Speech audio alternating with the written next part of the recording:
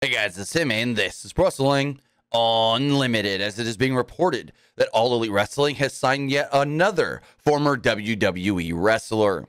According to a new report from Fightful, they write the following.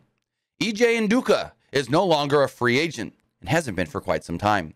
The former WWE and MLW talent became a free agent at the start of 2023, when he amicably left Major League Wrestling upon his contract expiring. Fightful has learned that 𝙍𝙀𝙋𝙊𝙍𝙏 has signed with All Elite Wrestling after making his company debut back in January, facing 𝙍𝙀𝙋𝙊𝙍𝙏.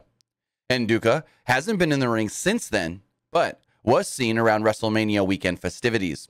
We're told he's been under some sort of AEW deal for quite a while.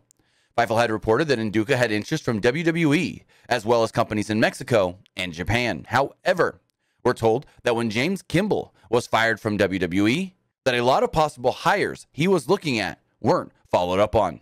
AEW was immediately interested in 𝙍𝙀𝙋𝙊𝙍𝙏 upon his debut. We haven't confirmed the level of the deal with AEW. But with that, 𝙍𝙀𝙍𝙁 is with AEW and has been for some time.